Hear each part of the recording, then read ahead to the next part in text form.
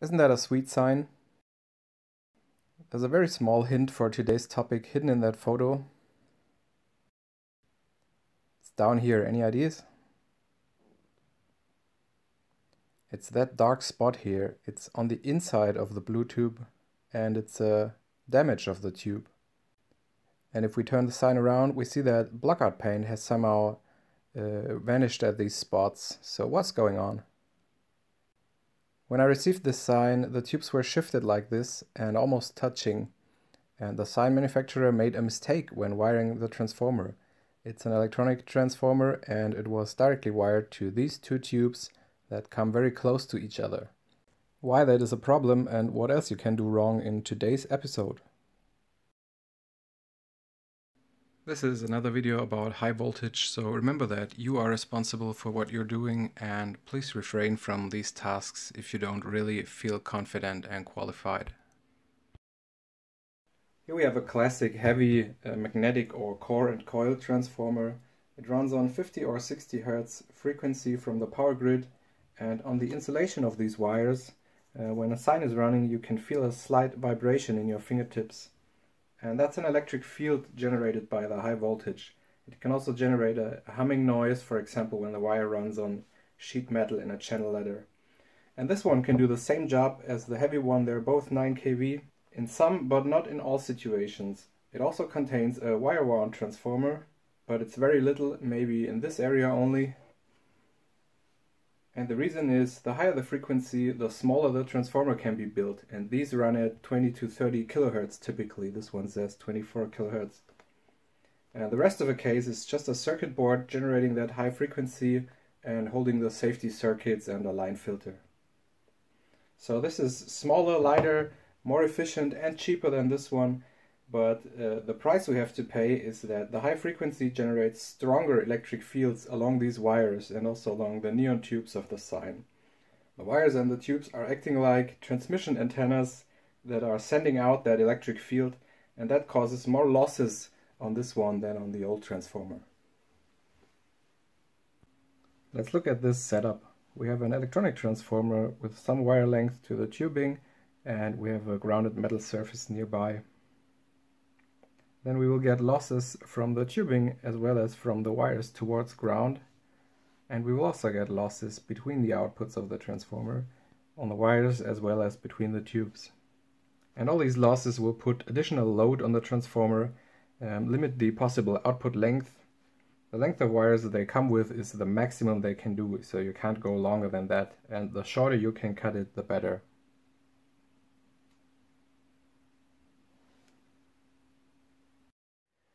Losses towards ground we have, for example, when the wires are tied to the metal frame like this. And here applies the longer the worse, and the higher the secondary voltage of the transformer, the worse. So you might remember when I said it's not so critical on this sign because there's only 1 or 2 kV running on that output. It would be much more of a problem at 8 or 9 kV. And in that case, the wires should just be going through the free air or just tied to the frame in very small spots. The losses make it difficult to use these where you have to run longer ways on metal, like on a big sheet metal plate where your tubes are mounted on. You can, however, put the wires on non-metallic spacers or insulators, and an inch of distance to the metal will already make it much better. So the improvements we should do here are just bring that transformer close to the tubing as possible. That will reduce losses between the wires and towards ground. And if it's possible, we could also try to get some more spacing towards the grounded metal. In general, the electronic or solid-state transformers cannot be used for very extensive neon, like for example a 9 kV transformer for border tubes on a building. You will have so much losses that the tubes will get darker further away from the transformer if the transformer even does stay on. And also it's absolutely not possible to run these wires in metal conduits like EMT or flex conduit. Now for the losses and problems between the outputs, let's have a look at this setup. We have an 8 kV electronic transformer with secondary midpoint grounding, so it will have 4-E-4 kV on the nameplate. And at one moment in time we can imagine that this top wire is putting out plus 4 kV and the bottom wire is putting out -4 kV in reference to ground, and the polarity will change in the frequency of the transformer output. So as we're just looking at this single moment, we have +4 kV here. Each of the tubes requires 2 kV to work. So this tube drops 2 kV, that leaves us +2 left here. This drops 2 kV, we have a virtually 0 volts here. This drops to -2, this drops to -4 kV. So let's say we have the tubes mounted like this. Is that a problem? Yes. That is exactly the problem from the first photo from the Pepsi sign. We have 8,000 volts of potential difference between these two parts, and that will generate a noise, generate ozone smell, damage the tubing, and this can go as far as breaking the tubing. I have seen signs where that actually happened, where the tube broke in this spot because of that problem. So there's an actual rule of thumb. You should at least be able to fit your thumb between these two tubes. And some neon standards like the EN5107 will give you millimeter spacings required depending on the voltages. Now what about this?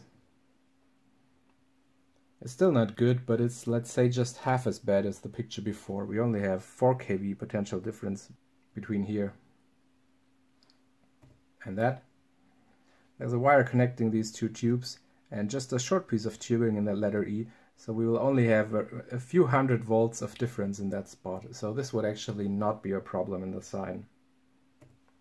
And the same here. We are not on the 0 potential, but again these tubes are connected with a wire and we will only have very little potential difference between these two spots. And it's just the same towards ground, so is that a problem? Yes. We have 4 kV towards ground and we're very close here, and this will also be in the, for example, in the EN5107, the minimum spacing towards grounded metal depending on the output voltage of the transformer. And on the right side, well, this will still not be compliant with the standard, but it will actually electrically be less of a problem, much less of a problem than this, because we have almost the same potential as ground in this spot.